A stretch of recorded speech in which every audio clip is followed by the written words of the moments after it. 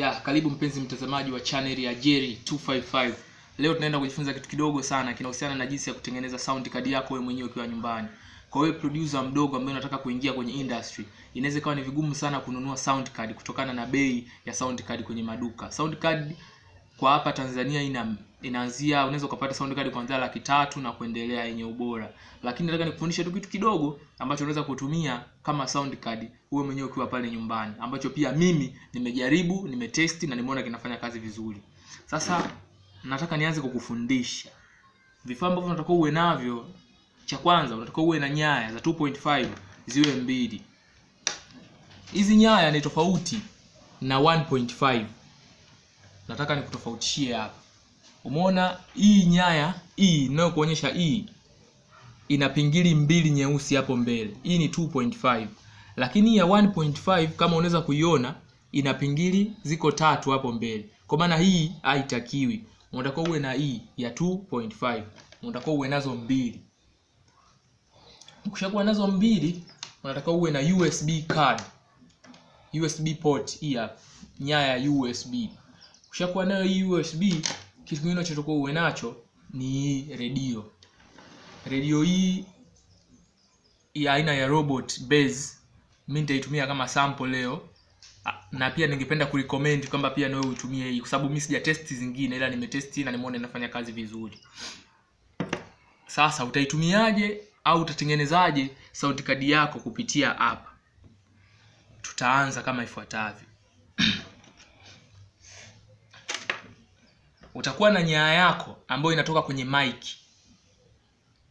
Hii ni mic yangu, ni mic ya kawaida kabisa ambayo mimi nimeitengeneza kwa professional mic.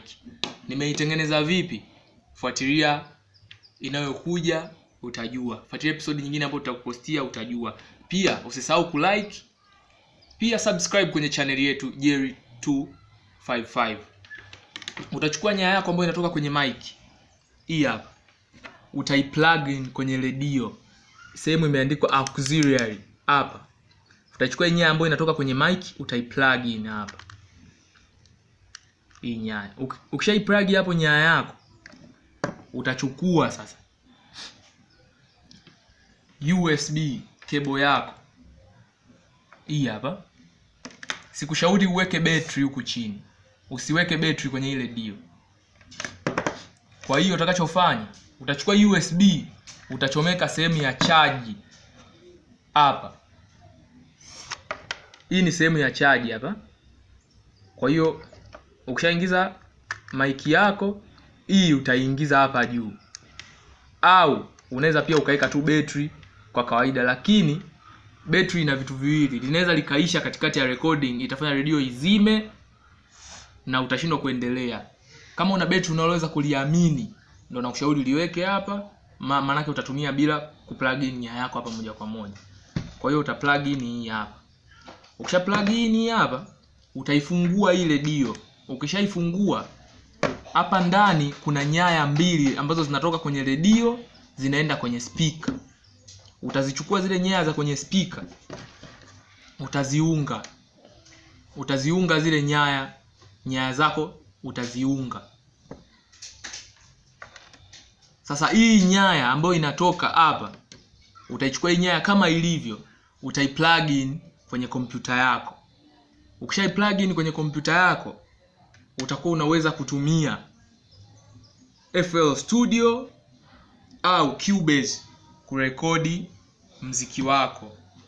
Na hii port unayoiona hapa, hii utaitumia kama volume adjuster.